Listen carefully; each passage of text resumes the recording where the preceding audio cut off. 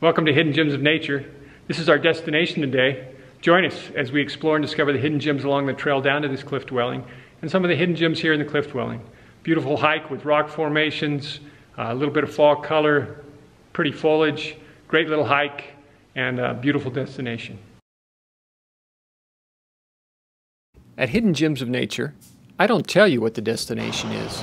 Instead, I give you clues so you can explore and discover these hidden gems or your own hidden gems. So watch carefully as we identify clues to find these destinations. And remember, subscribe to Hidden Gems of Nature YouTube channel.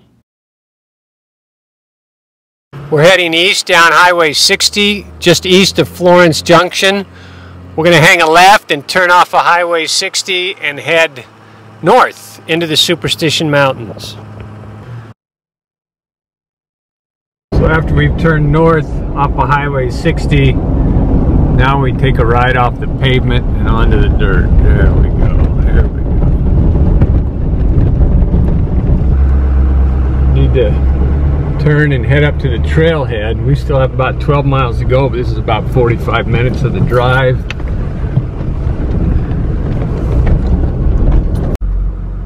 So we come up to the Y. Been on the road for about 10 miles or so, and we'll want to take the right Y. Driving up to our hike this morning. This is the parking lot.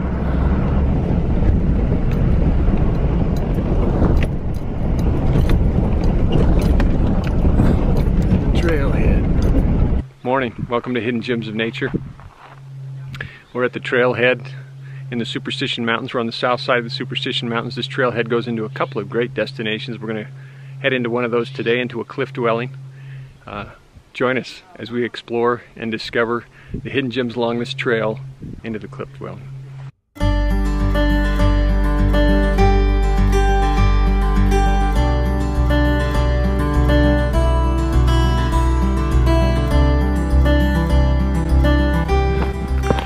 We're approaching our first Y in the trail. We're actually going to take the left fork of the Y.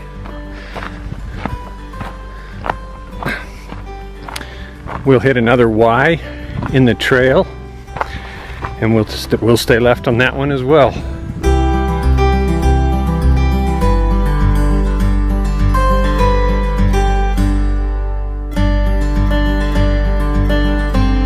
This is kind of a neat overlook. You can see the canyon that we're going to hike down today. It's really pretty and green. Like I said, a fire came through here about a year and a half ago, but it was just to the south of us, and I don't think much of it reached up into this canyon. And as you can see from the green down below us, looks like very little reached into this canyon.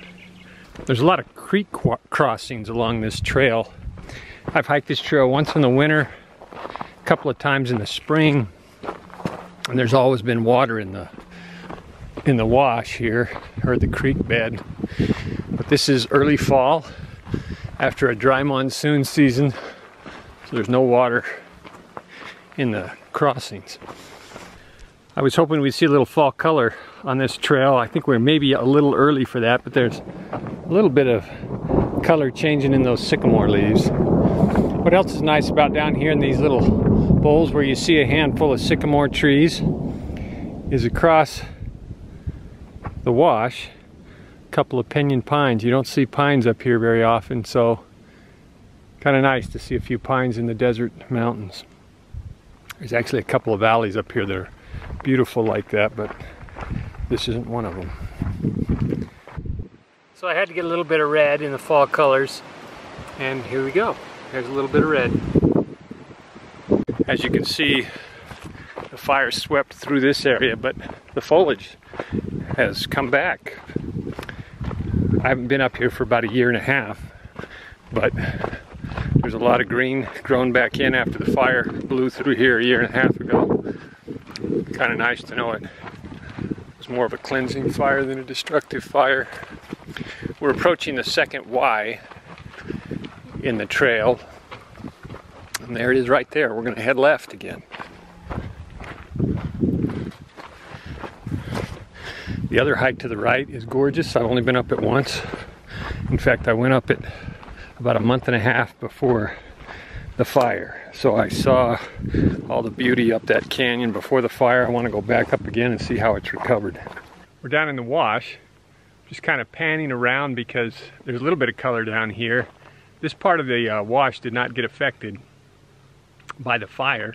The fire actually went around it. There's a spring in a side canyon right off this main canyon. We're going to try and head up there. That side canyon wasn't affected. I've only hiked into this section of the canyon twice before. Once in January and once in March, the end of March.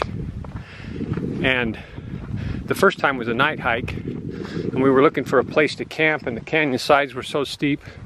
We finally found this spot right here and ended up camping right here. We backpacked in. This was the flattest spot we could find, so we camped here. The problem was, had I gone 20 feet further, look what I would have walked into. This is a great campsite. The second time I came in here, I backpacked in with my son, and this is where we camped. 20 feet away. Had it been daytime, we'd have seen it. I should have gone a little bit further. This is a great campsite. This oak tree, big green oak tree, protects you. It's beautiful back in here. So we're heading up the side canyon now. I want to see if I can see the spring. Instead of seeing the spring, I walked into this little hollow, and underneath this juniper is about 15 piles of bear sign. Because I'm hiking by myself today, I don't think I'll go much further up the canyon. Most of the bears up here would just soon run from you as look at you, so I doubt I'll see anything, but just to be on the safe side, I think we'll turn around and head back. We're almost to our destination. We've gone about 3.5 miles. We're a quarter to a half mile from the dwellings, and this section of the canyon was not affected at all by the fire, so it's really quite lush down in here. Lots of sycamores, oaks, willows, even past a couple of walnut trees. No water in the wash, but this time of year you don't expect anything unless there's been a recent rain. Anyway, join us as we head just to those cliffs right behind me, and up in those cliffs will be a small cliff dwelling. I'm going to pan down here at the bottom of the canyon. We're down almost to the end. Down at this section of the canyon, it's very narrow. So you know when you get down here to this narrow section, you're almost to the cliff dwelling. You can see that monolith right in the middle of the screen. The monolith just to the right of it is the monolith that sits just above the cliff dwelling. So you'll know you're about a quarter of a mile from the cliff dwelling at this point, and that it just sits underneath that monolith on the right. We'll continue to pan around here to the right side so you can see the cliffs all around this narrow section. Really kind of a pretty little narrow section that we go through, and a couple of different or unusual rock formations here. Here's a little window rock. As you approach this rock and head up on top of it, you can actually see the destination from here. It's across the canyon and up, and that is where we will go. This is our final destination. You really can't see it well from here. It's really quite well hidden, but we'll head up into the one on the right is mostly just a slot. The one on the left actually has a dwelling back in it. We'll go back into the dwelling here in just a minute. It's not much of a marked trail, so we'll just kind of head over. Enough people have gone up to this that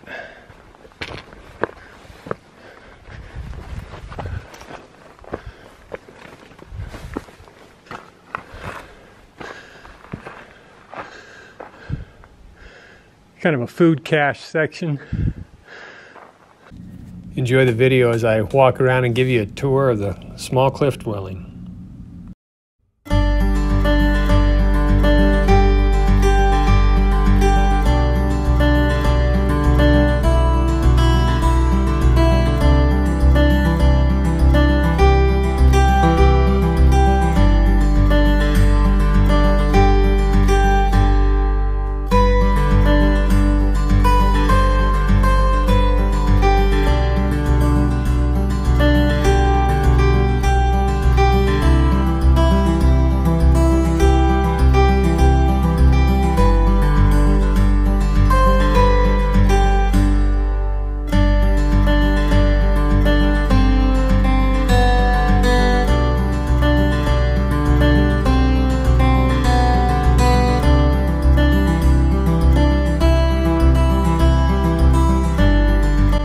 trick. You have to come around to get into the dwelling.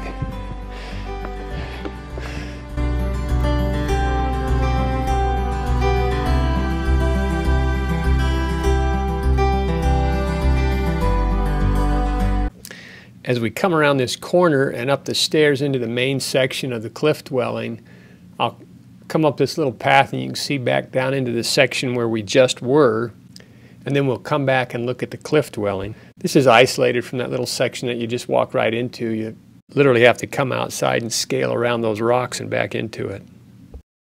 This is our destination today. It's a cliff dwelling down a narrow canyon. This cliff dwelling is actually very difficult to see from the outside. You can't see it.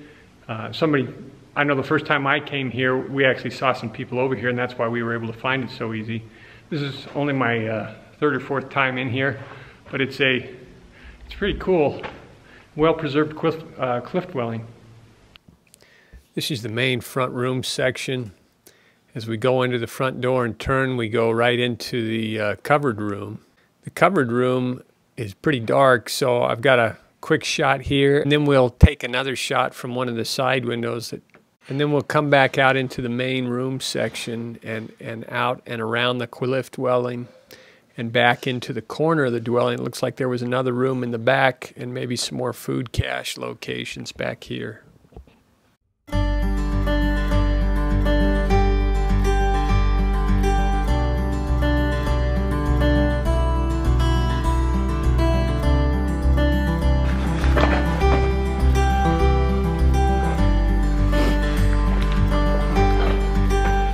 That's what the top of the pueblo looks like. Looks like it's fallen in there. Pretty cool looking.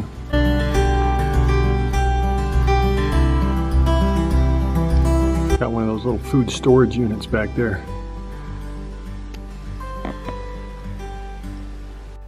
This is the view from the cliff dwelling. I guess it's prime real estate up here. You get to see down into the foliage. It's pretty thick. The fire didn't affect this at all, so really a nice view from the cliff dwelling. Enjoy your hike and enjoy the cliff dwelling.